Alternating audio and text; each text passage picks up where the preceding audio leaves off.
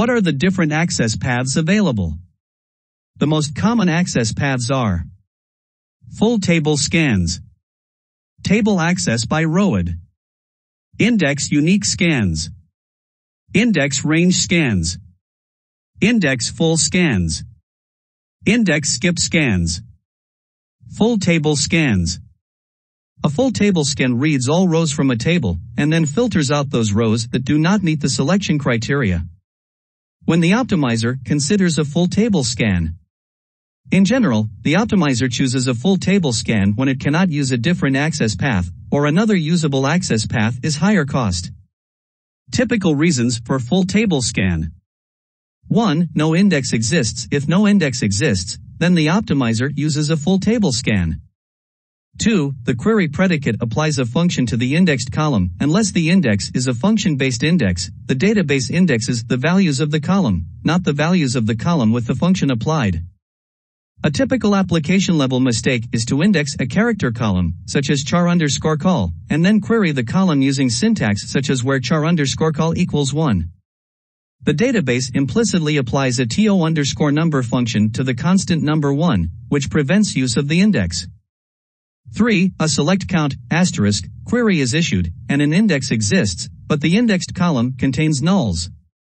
The optimizer cannot use the index to count the number of table rows because the index cannot contain null entries.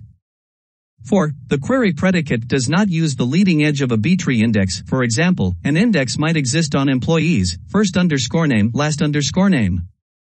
5. If a user issues a query with the predicate where last_name equals king, then the optimizer may not choose an index because column first_name is not in the predicate. However, in this situation, the optimizer may choose to use an index skip scan. 6. The query is unselective. If the optimizer determines that the query requires most of the blocks in the table, then it uses a full table scan, even though indexes are available. Full table scans can use larger I/O calls. Making fewer large I/O calls is cheaper than making many smaller calls.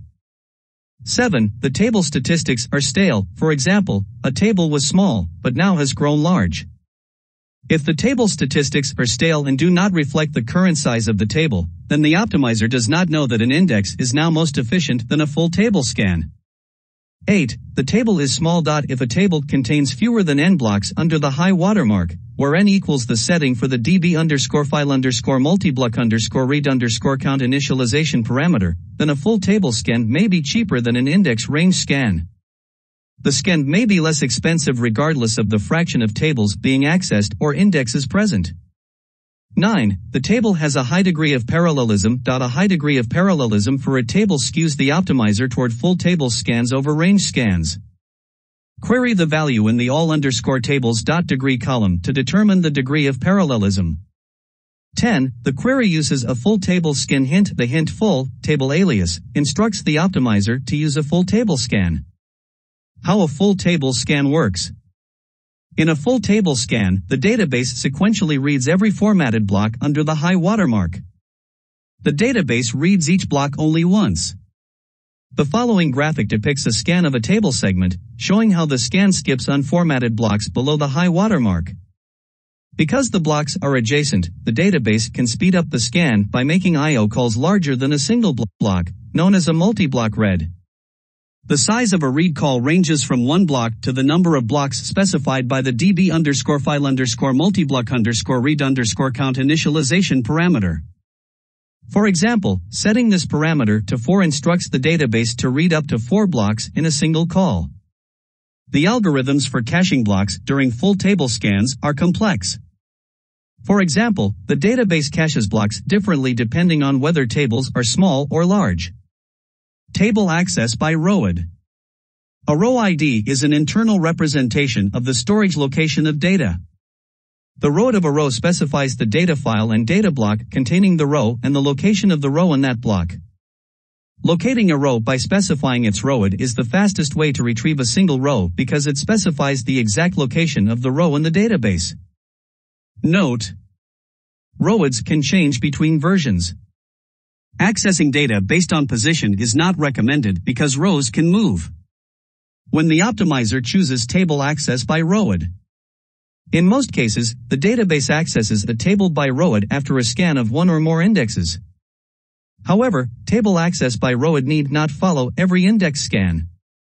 If the index contains all needed columns, then access by ROAD might not occur. How table access by ROAD works. To access a table by ROAD, the database performs the following steps.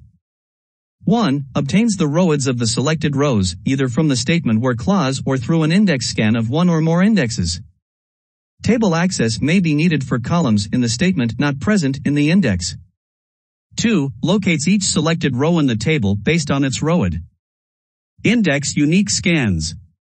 An index unique scan returns at most one ROAD.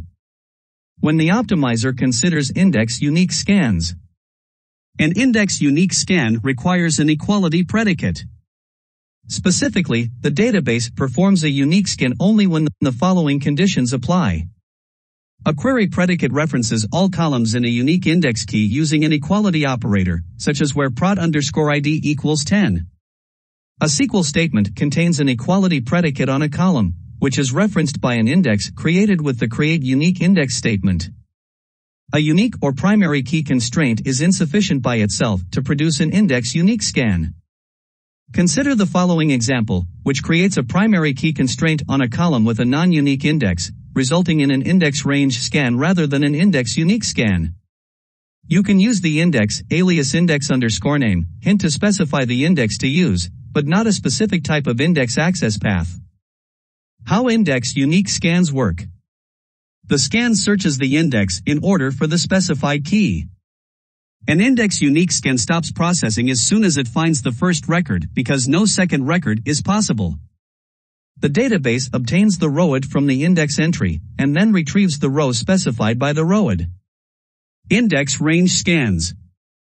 An index range scan is an ordered scan of values. The range in the scan can be bounded on both sides or unbounded on one or both sides. The optimizer typically chooses a range scan for selective queries.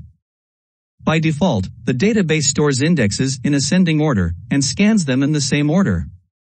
For example, a query with the predicate department_ID greater than or equal to 20 uses a range scan to return rows sorted by index keys 20, 30, 40, and so on.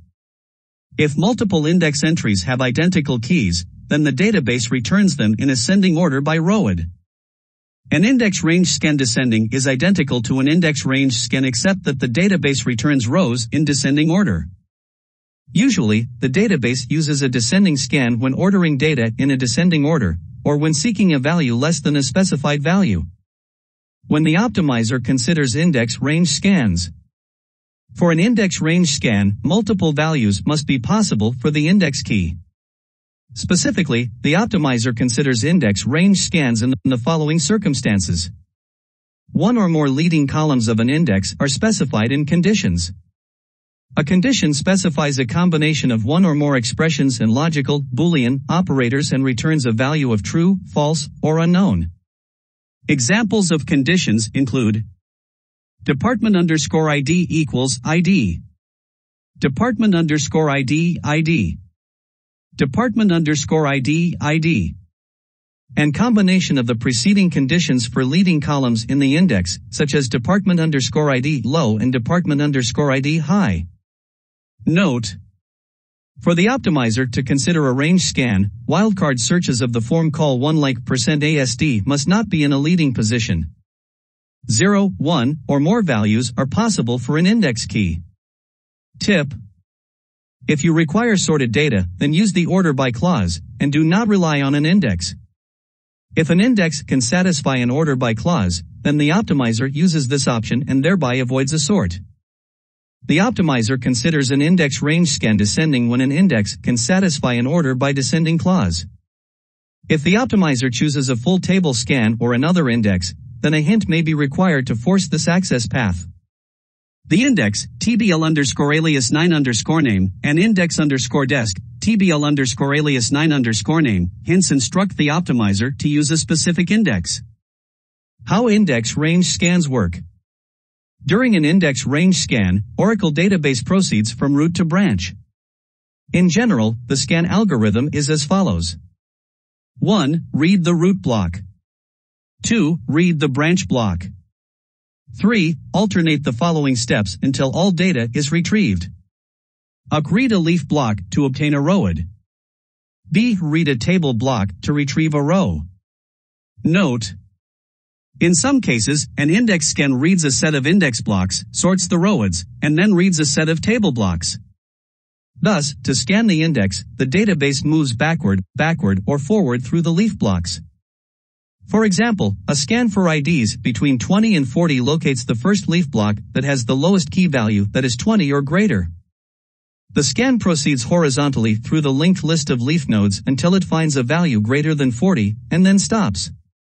The following figure illustrates an index range scan using ascending order. A statement requests the employee's records with the value 20 in the department_ID column, which has a non-unique index. In this example, 2 index entries for department 20 exist. Index full scans. An index full scan reads the entire index in order. An index full scan can eliminate a separate sorting operation because the data in the index is ordered by index key. When the optimizer considers index full scans, the optimizer considers an index full scan in a variety of situations. The situations include the following. A predicate references a column in the index. This column need not be the leading column. No predicate is specified, but all of the following conditions are met. All columns in the table and in the query are in the index. At least one indexed column is not null. A query includes an order by unindexed non-nullable columns. How index full scans work. The database reads the root block and then navigates down the left-hand side of the index, or right if doing a descending full scan, until it reaches a leaf block. Then the database reaches a leaf block, the scan proceeds across the bottom of the index, one block at a time, in sorted order. The database uses single block I/O rather than multi-block I/O. The following graphic illustrates an index full scan. A statement requests the department's records ordered by department_ID. Index fast full scans. An index fast full scan reads the index blocks in unsorted order, as they exist on disk.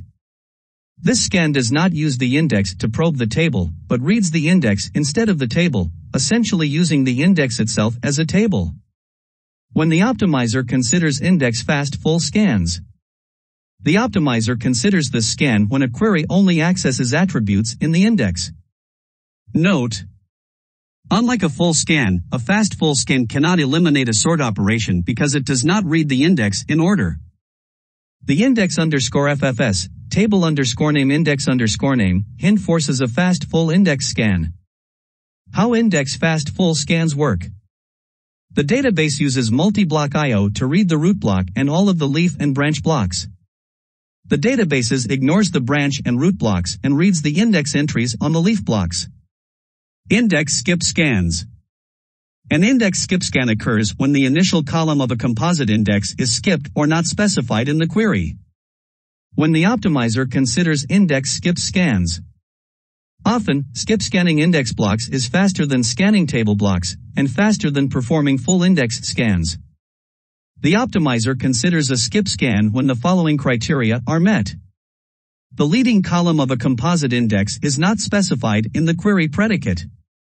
For example, the query predicate does not reference the cust_gender column, and the composite index key is cust_gender, cust_email. Few distinct values exist in the leading column of the composite index, but many distinct values exist in the non-leading key of the index. For example, if the composite index key is cust_gender, cust_email, then the cust_gender column has only 2 distinct values, but cust_email has thousands. How index skip scans work. An index skip scan logically splits a composite index into smaller subindexes. The number of distinct values in the leading columns of the index determines the number of logical subindexes. The lower the number, the fewer logical subindexes the optimizer must create, and the more efficient the scan becomes. The scan reads each logical index separately, and skips index blocks that do not meet the filter condition on the non-leading column.